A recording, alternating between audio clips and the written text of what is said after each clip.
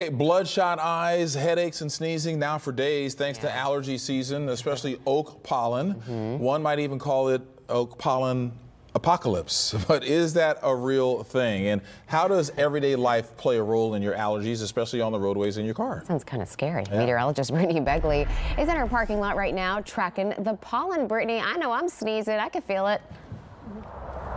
I know. Can you feel it? The eyes are just bloodshot. Mine are. It might be hard for you at home too, and it does make it feel like an apocalypse.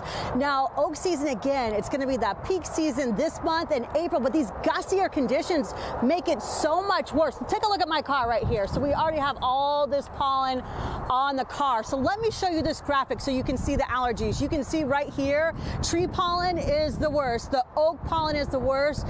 You can see lower on that scale is mold, but boy, if you're like me and sensitive, you feel it, right? So what we're going to continue to watch and track as we come back to the maps are some sneaky ways that you're making those symptoms worse, including right here in my car. It's going to be about the trunk. So when you're at home or at the grocery store and you're loading up your groceries, it takes a minute, right? All this wind right now, it's bringing that pollen in. You shut the door right here and then it's trapped inside your car. But wait, there's more.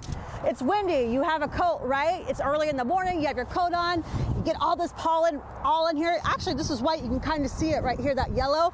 People just throw it in the car. But when you do that, it just sits in your car until you're ready. Experts say if you have a coat and you're going to take it off, put it in a bag. That's going to actually help with pollen. And of course, we can't forget about this.